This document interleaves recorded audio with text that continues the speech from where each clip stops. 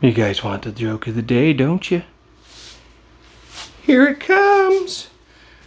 What is a pig's favorite karate move? A pork chop.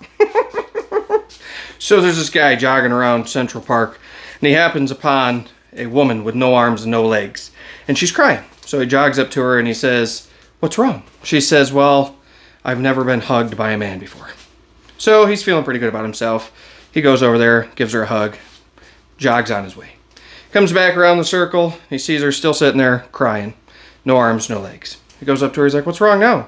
She says, "Well, I've never been kissed by a man before." He's like, "All right, fine." He's feeling pretty good about himself. So he leans down, gives her a kiss, jogs off. A few minutes later, he's jogging back around the circle and he sees her, no arms, no legs, sitting there crying.